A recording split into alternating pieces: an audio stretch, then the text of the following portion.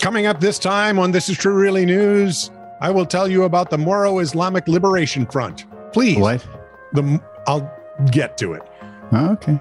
Please like, subscribe, and follow This Is True Really News if you haven't already. If you have already, please talk to your friends and neighbors. Share a video with somebody or on your page. Do something decent for somebody else for once in your rotten life. Dial it back. Dial it back. For once in your rotten life. Thank you.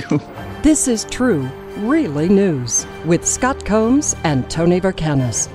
All the news you're about to hear is true. Really?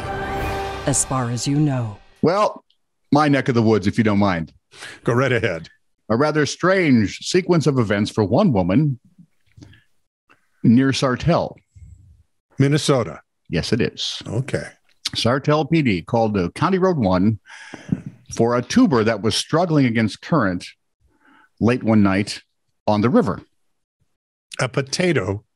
No. Trying to swim against the river. You know what? In Minnesota, it's a popular thing. You hop in an inflated inner tube, grab beer, put that in an inner tube. Off okay. You go down the water. I thought you meant tuber, the delicious vegetables when you add salt and pepper and butter.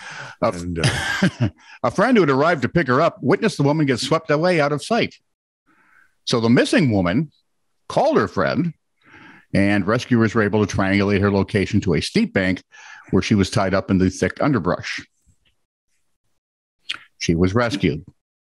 However, deputies from the Stearns County Sheriff's Office, and you know how those clowns are, discovered the woman was actually wanted on felony warrants in Benton and Sherburne counties, two adjacent areas.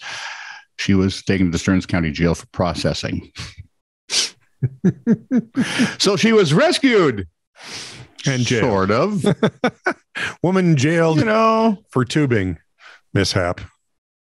Due to tubing mishap. Where do you put that in the scale of 1 to stupid? I mean, well, you certainly don't want to attract attention. So you go get yourself hung up in the weeds. There you go. Okay. Well, let's go from that to this idiocy. Okay. Really, I think companies and extremist groups need to hire guys like you and me to help them. So when they name themselves, they don't, give themselves, They'll come off sounding stupid. Right. Well, give themselves initials that everybody can make fun of and laugh at you. It's part of the joy of this, but okay. Enter the Moro Islamic Liberation Front. You heard that right. MILF. They're a Filipino Islamist extremist group. And in the newspapers, the headlines are fantastic. MILF won't give up men. MILF braces for FAP offensive. MILF invites Pope.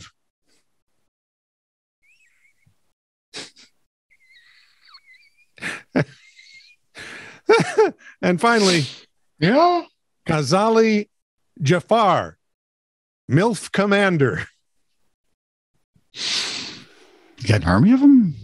I was thinking at least a squadron. I just saw the Bones episode where they had the MILF cruises. It was actually the Cougar cruises. Same sort of thing, only in reverse. Yeah, but I'm getting the idea there just ain't a lot of MILFs in MILF. They are an Islamist group. Well, and that's not a. Don't go there. Don't go there. I just didn't mean to. No, I didn't. I didn't want to paint with too broad a brush there.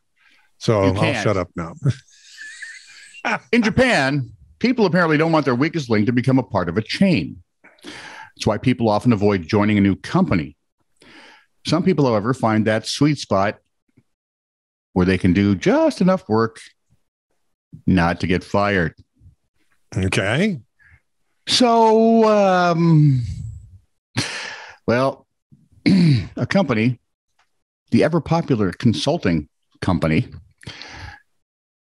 Shikagaku, interviewed 300 employees at over 300 companies and asked, this is what they picked one of each, They picked 300 employees at over 300 companies and asked them if they knew of any old guys who don't work. Now, the interviewing involved folks from the age of 20 to 39.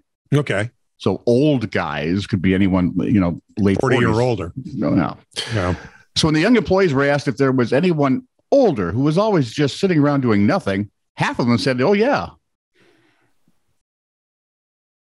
Really? I can imagine. I can't imagine that. It's Japan. They're industrious. Well, that's the image you have of the Japanese worker. But apparently not all of them. Yeah, apparently not.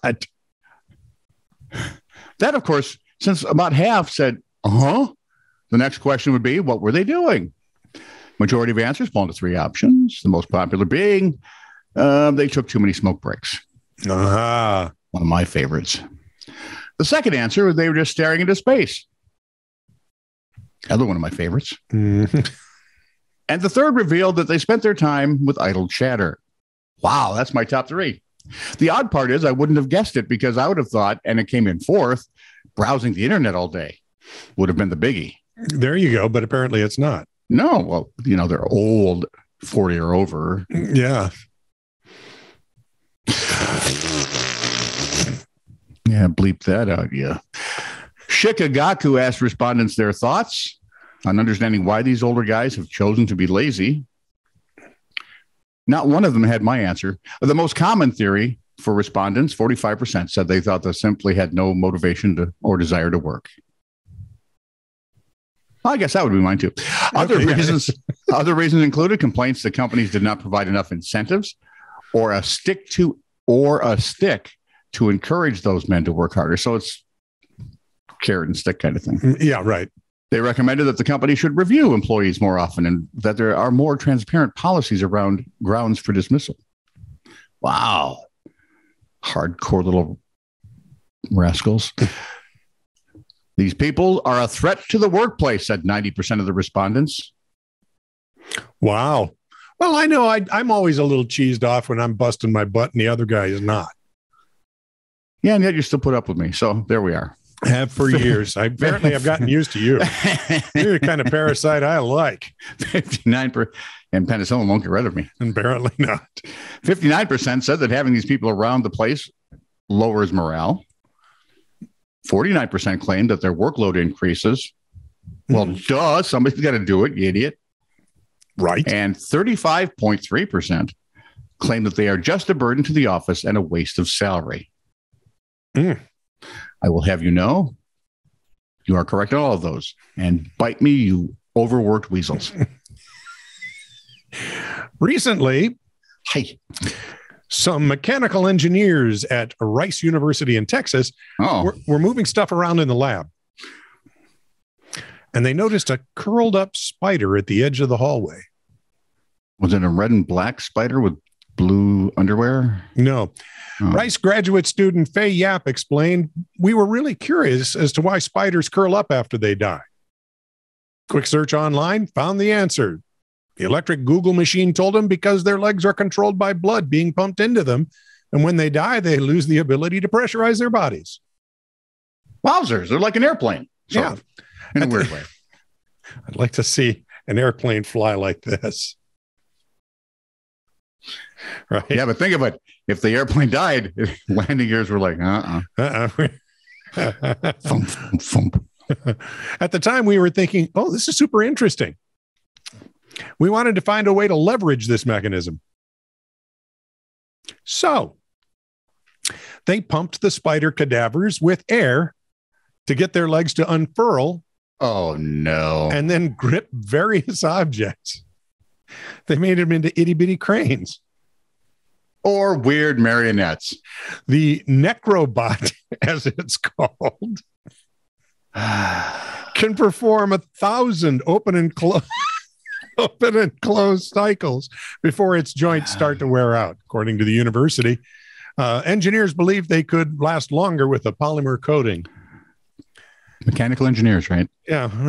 It happens to be the case that the spider, after it's deceased, is the perfect architecture for small-scale, naturally derived grippers, according to Daniel Preston.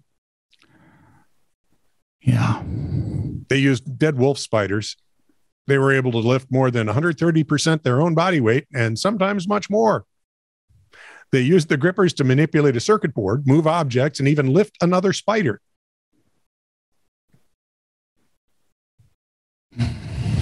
And this guy has even more ideas. Pick and place tasks we could look into, repetitive tasks like sorting or moving objects around at these small scales. And maybe even things like assembly of microelectronics. Oh boy.